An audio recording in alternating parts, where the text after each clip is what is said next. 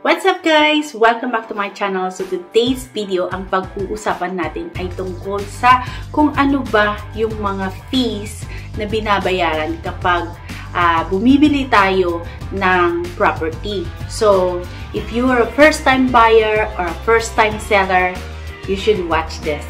So I can at least guide you kung ano ba yung dapat nyong bayaran as a seller or ano ba dapat nyong bayaran as a buyer. Alright, without further ado, let's start. Okay, so if you are a seller, first-time seller, of course, you would not know what exactly you are going to pay. Sa buyer po, actually, yung closing fees pagdating sa buying and selling properties, napag-uusapan naman yan in the beginning of like buying, like pwede naman yan, pwede naman yan nane-negotiate ba on both parties kung sino ang magbabayad.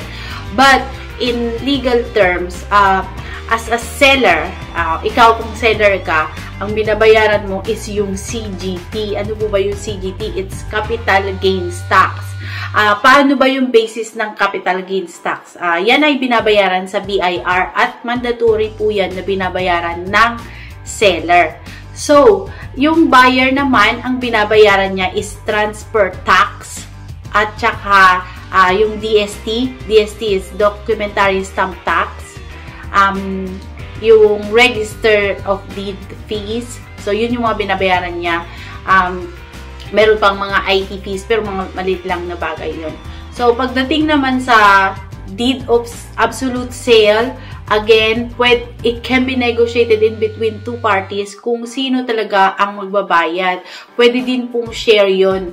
So, as a seller, pwede ka namang magbenta as net. So, if alam mo na kung magkano yung babayaran mo, pwede mo namang sabihin sa buyer na, okay, this is my price net. Meaning, pag sinabi ng buyer na net, pag sinabi ng seller na net, ikaw as a buyer, you will pay for everything, for the CGT, kung magkano yung CGT ni seller, babayaran mo yung on behalf of her name. Kasi siya yung dapat magbabayad ng CGT. So, since she is the seller, she will be charged CGT from the BIR. So, importante na ma-file yun as soon as possible kapag nagkabentahan na. So, like I mentioned, everything can be negotiated in the beginning. Dapat klaro lang talaga na, okay, ito na yung price ko. Let's say, 3 million, ito yung price ko. Gusto ko malinis na yan. So, anything that na fees na dapat bayaran for the sake of title transferring para mapunta sa'yo as a buyer, babayaran mo yun. So, unless meron siyang pending, like for example, sa assessor's office, dapat kasi kapag binili mo na yun, clean yung title. So, you can only do that kapag clean yung title. Clean meaning, wala siyang annotation, wala siyang pending taxes sa assessors. So, ganon. So, again, if you are a buyer, if you are a seller, it is mandatory for you to pay the 6% CGT. So, saan po ba binibase yung 6% na capital gains tax? So, it depends po kung magkano yung pinagbentahan nyo, whichever is higher, either market value or zonal value. Di ba, dalawa ang basis ni BIR. Let's say, binenta mo siya as per zonal value. So, then, i-charge ka nila ng 6,000, like, kunyari, yung 3 million is, yun yung zonal value ng pinagbentahan mo. So, i-charge nila yun ng 6%. Paano po kung mas mataas po sa zonal value? That means, yun yung market value. So, i-charge ka nila kung magkano yung market value. So, mas mataas pa sa 3 million, kunyari 4 million, magbe-base sila doon ng 6%. So, ganon yung basis ng CGT. Hindi po totoo yung pwedeng babaan yung selling price or whatsoever. You as a buyer, as a seller, you should at least make a research para alam mo rin mismo kung magkano yung babayaran mo. Kasi, meron naman yan sa BIR. So, ang basis dyan, whichever is higher market value or zonal value. So, yun yung obligasyon mong bayaran. For the part of the buyer, ang babayaran mo naman is documentary stamp tax. So, 1.5% yun. Yes, if I'm not mistaken, 1.5%. So, magbe-base din sila kung magkano yung selling price.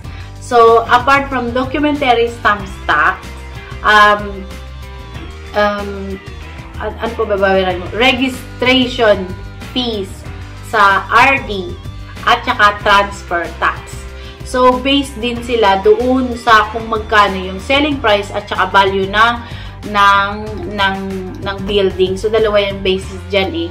So, yeah, I mean, ngayon, kung si buyer, ayaw niya na ng maabala, si seller, ayaw na niya ng maabala na mag-calculate pa ng whatsoever, then you as a buyer will then counter offer kung magkano yung sinasabi niya na net niya. Kung sa tingin mo, overpriced or underpriced, it's up to you. I mean, just know how much you need to basically pay for her CGT. Kasi madali lang naman yan i-figure out eh.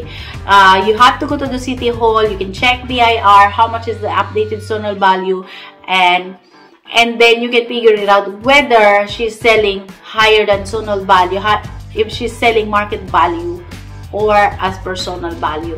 So, yan po yung dapat bayaran ng pagta-transfer ng properties kapag kayo ay bumibili at nagbebenta.